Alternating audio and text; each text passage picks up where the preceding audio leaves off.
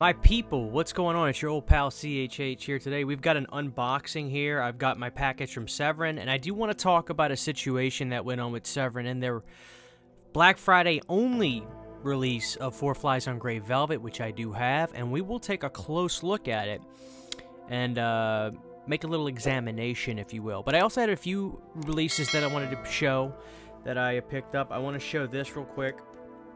I got the Pulp Fiction 4K, and I want to say, I'd only seen this movie once before in my life, and I liked it. I really, really liked it this second time. Samuel L. Jackson is so good in Pulp Fiction, and the 4K looked really, really good. I actually didn't think I was going to enjoy the Uma Thurman and John Travolta dinner scene as much as I did, but as I get older, I relate so much to, you know, John Travolta being like, a $5 milkshake, which nowadays in 2022, that's probably a fair price for a milkshake, but back then, that was probably a lot of money. But he did say it tasted good, and I love the fact that they did the art based on that scene, because that scene kind of just steals my heart a little bit. I just love it. What a great movie. The only stuff I don't care about as much is the Bruce Willis stuff. I don't think it's bad. I like the redemption at the end of it, but I just think the John Travolta stuff and the Samuel L. Jackson stuff is by far the best stuff in this movie. So yeah, it was a really good 4K, probably one of the better 4Ks, if not the best 4Ks I've seen this year. And I love these steelbooks. They really sucker me in to spend just a few more dollars to get these because they look so good. So I did pick that up. I did pick up Smile, which it's okay. It's okay. I don't dislike it. I don't love it. It's fine. I'm really glad that it was very successful, though. That's great for the genre. Really great for the genre. And I want to give a huge shout out to my buddy Kyle for sending me this. Guys, I am obsessed with John Wick, and he sent me John Wick 1 through 3 on 4K. John Wick 3, I think, is better than 2. I really do. I think John Wick 3 gets more to the point of the action sequences and things like that, where 2 kind of threads a little bit more story from the first one. And it's not like 3 doesn't have a story, but it's very clear John Wick is a wanted man now. And I think 3 has some of the better action scenes in the entire trilogy. And I love that it's old school action. It's not like that Batman, no offense, crap. Not the movies that are crap. The Batman movies are not crap, but the fight scenes are terrible. Where the cuts are so fast you literally can't make out anything that's going on. That's my only complaint. And I think I said Jared Leto last time I talked about this. I obviously meant Heath Ledger is amazing in The Dark Knight. Those aren't my cups of tea. I'm not into superhero movies. These action sequences are fantastic. It's choreographed. There's a lot of hard work that went into these fight scenes. It's just my style. I'm not taking away from the other stuff, because I know superhero movies make so many people happy. And I think that's great. I like The Punisher from 1989, the Dolph Lundgren movie. But this is my kind of stuff right here. So I'm so glad to have these on 4K, and I will be opening day of John Wick 4. Okay, so here's the Severin release. 4 Flies on Grey Velvet. I'll set that right there for now. So this is my Black Friday order from Severin. They sent me a sticker. My grandpa is a vampire. We both, I'll tell you this, guys. If there's a Black Friday sale or a big sale happening on a website, Dead Pit is the show to be watching. I don't even dare do live shows during that night because I know I want to be watching the Dead Pit one, because you're going to get the brutal truth about movies and releases like this. But this was a movie that nobody on the show heard of or had seen, and it just looks like a kid, fun, baby horror film. It even says Severin Kids down there. So I'm excited to watch this. I'm expecting this to be silly, like a Mac and Me kind of thing, just like a kid's movie. But Al Lewis is in it from the Munsters, and that's what really, sucked me in. So I'll probably be doing a live viewing of this on my channel sometime relatively soon. We got a bunch of good stuff on here. So we got some special features. That's great. I'm sorry, I'm just ready to look at 4 Flies on Grey Velvet. Okay, guys, so here is the release of 4 Flies on Grey Velvet. I am happy to have this, don't get me wrong, and I'm not complaining of this release in terms of its quality. It's actually a pretty thick 4K release, but there's a little bit of controversy. So when this was announced, the image that was shown clearly was a very thick case on the imagery, giving us the impression that it was going to be a boxed release like Arrow with booklets and cards and everything like that. It's very stacked, I'll give them that, but here's what I'll say. I'm actually, look, this thing was not cheap at all, and they made this available only for Black Friday, which means you'll probably get a standard release of this down the road. And there's a part of me that probably says to myself, yeah, Christian, you probably should have just waited.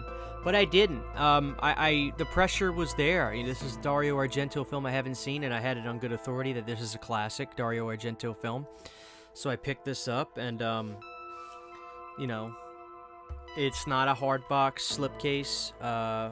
It's close to the Vinegar Syndrome stuff. It's raised, the lettering and things like that, and it looks nice. But here's the release.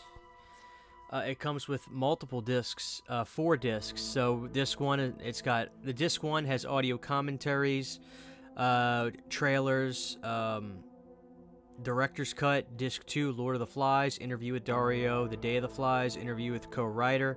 Disc 3, Have a Talk with God, interview with Bud Spencer, interview with actor Gildo Di Marco, interview with assistant cameraman Roberto Forge Davanzati, producer Angelo Iacano, interview, production manager, interview with film historian Antonio Tintori, an interview with the author of Profondo Rosso, Alan Jones, and then the 4th disc is a CD soundtrack. So my complaint is not that the release is cheap looking or doesn't come packed with special features. It's certainly a pretty thick Blu-ray case. You do get this card in the front. It's just, guys, here's what I want to say, though. So here's our discs. So, I mean, if you're a Blu-ray person, you'll be in good shape. Disc 2 is the feature with extras. Disc 3 is additional features, and Disc 4 is a soundtrack. My only thing is, guys, here's my comment on this whole thing. Sorry if I'm long-winded about it. One of my friends actually complained on Twitter, and Severin reached out to them and was like, hey, what's the complaints about? And then they said, look, you know, that image you guys posted was clearly a much thicker image for this box. And what's the deal with that? I feel like you guys should have been more open about that. And I never saw the DM, but the person told me, and he can comment below if he wants to let it be known that it was him. But he told me that they responded with, oh, well, we really were trying. And I think he even said planning on doing a release like that, meaning a hard, thick box case with the release inside of that, like Arrow, but we just couldn't make that happen, or something happened, we couldn't do it. If that's the case, guys, Severin, you just always be upfront and open with your customers. They will always be more appreciative of honesty and forwardness. Cauldron Video is learning that right now, and when they just announced House by the Cemetery 4K, they were like, look, this is the limited edition release we're doing, blah, blah, blah. Don't worry about it if you don't want this. You'll get the regular release, which I'm going to wait for the regular release of that.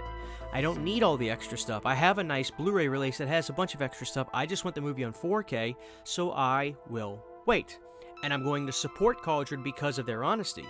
And I love Severin. Don't get me wrong. This isn't an ass chewing on Severin. Just, guys, in the future, always be as 100% as transparent as possible. You guys had to have known that the box was misleading. Look, I forgive you, but let's learn and move forward. I know this could be very trivial to maybe you watching or listening right now, but when you're spending this kind of money on release, you know, we want to know exactly what we're getting and exactly the way it looks. So let's be very open and transparent about that in the future. That being said, this is still very nice. Not $60 nice. But I'd say 40, 45. But you know what? Look, they made it available for Black Friday only, and I felt the pressure and I succumbed. And although I haven't seen this movie, I have it on good authority that it is a Dario classic based on my friends that are deep into the genre, like Pizal and Lorne.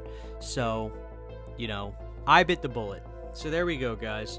That is my haul. Again, we'll go this 4 Flies on Gray Velvet, John Wick 1 through 3 4K, got Smile on Blu-ray, and then, of course, probably one of my favorite 4Ks this year, Pulp Fiction. And then, of course, my grandpa is a vampire. So thank you guys for watching. That is my haul right now, my new 4K Blu-ray haul. See you guys very, very soon. Take care. I want to say thanks to all my amazing Patreon supporters who make Planet CHH possible. For behind-the-scenes photos, videos, music, private live streams, and more, you can subscribe for as little as $1 a month.